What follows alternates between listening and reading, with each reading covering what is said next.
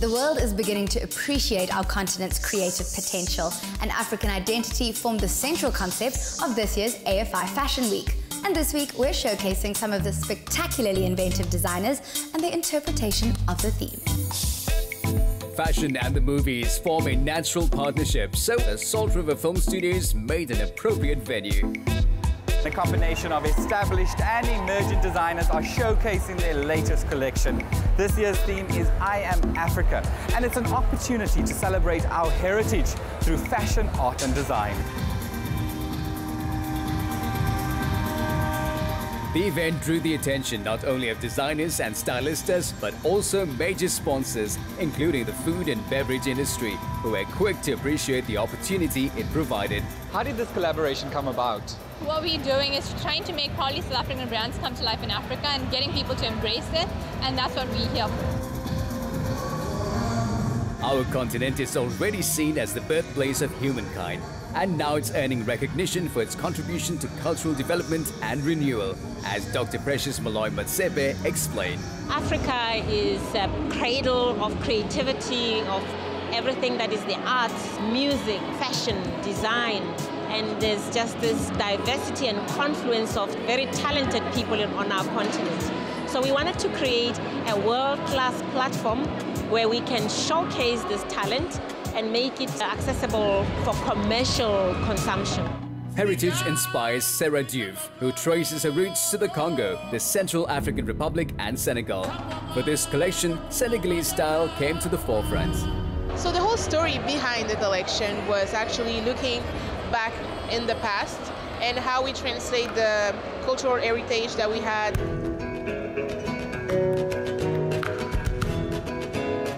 The show was divided in three parts. So the first part was the black and white silhouettes, a tribute to one of my favorite photographers, Malik Sidibé, because in those images you see all those women, but you cannot never guess the color that they're wearing.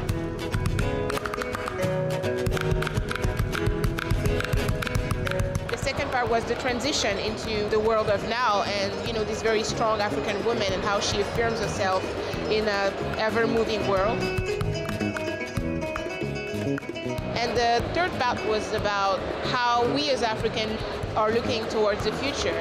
While Sarah largely downplayed color in favor of complex prints, a palette played an important role for Senegal-based designer Adama Ndiaye, also known as Adama Paris.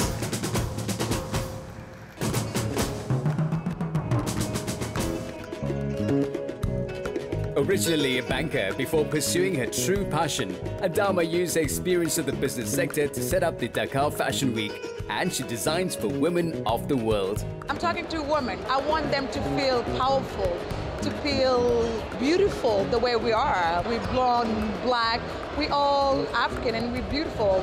And we're the future of the world, whether they believe it or not. Adele Diak was born in Nigeria, but she counts London and Nairobi among the cities in which she's lived and worked. Her interest in style began with a girlhood bead collection, and her mother passed her love of African textiles to Adele. My whole collections are always inspired by Africa, so it's nothing new. I like to consider myself part of the African Renaissance movement. Many people see accessories as a secondary item, but you disagree strongly. Imagine going to a restaurant and ordering a meal and it's tasteless. Women without accessories like food without any flavor. Adele pares her garments down to minimalist essentials, allowing the jewelry she designs to take the place of honor.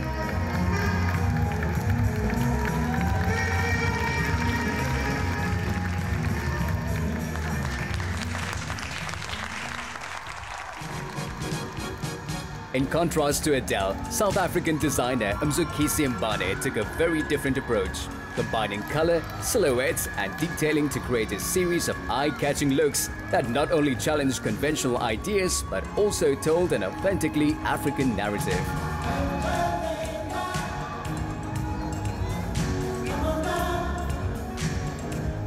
How did you interpret the theme I Am Africa? I think for me, it kind of worked with my aesthetic, and it also connected to the story that I wanted to tell. A lot of times we look at Africa, we look at the print, we look at the fabrics, and we never look at the narrative, the stories that are very strong of African women. If you look at the film, we realize that it was all a dream, and then she realizes how powerful she is. I feel like for everyone, when you get that epiphany of realizing how powerful, you just have to run and make it work. So she ran on the fashion film, and then she ran to the runway, which is something powerful.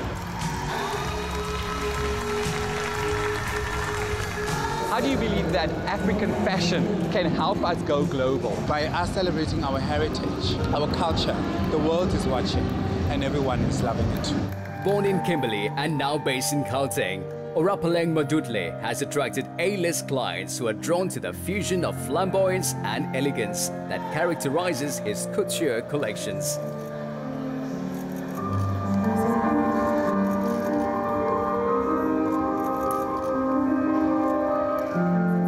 There is no place like Africa. With its vast savannas to its teeming cities, it is a place of unparalleled beauty. It's also a continent which is rich in diversity, where fashion designers are showing us how to celebrate our heritage through fashion, art and design. It's been a long time coming, but African style is being noticed, commented on and admired.